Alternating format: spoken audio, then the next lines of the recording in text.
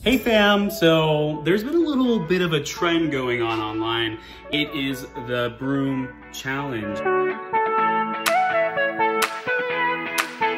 And today, your friend John is going to teach you how to do the Broom Challenge. It'll just be a simple how-to video, and then after you watch it, you'll be able to do your own challenge. Holla! So first you're going to need two things. A broom and a floor. So you have your broom, you have your floor. Let's do the Broom Challenge, y'all.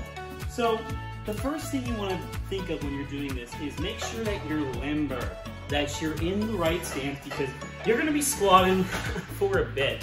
And I like to do a little warm up before, just to make sure that my boys are ready. So the first thing you do is you look at the heart of the broom. This is kind of where you're asking the broom, hey broom, let's work together.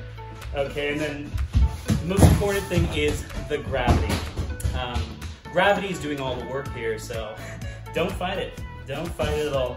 And my little trick is I go to the hilt and go to the floor. You want to make sure your floor is good.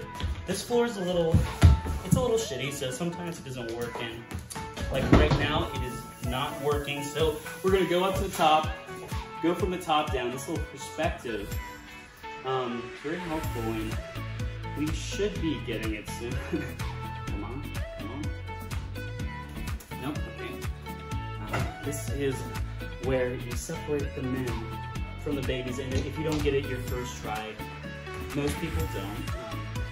And we are, nope, okay. Come on!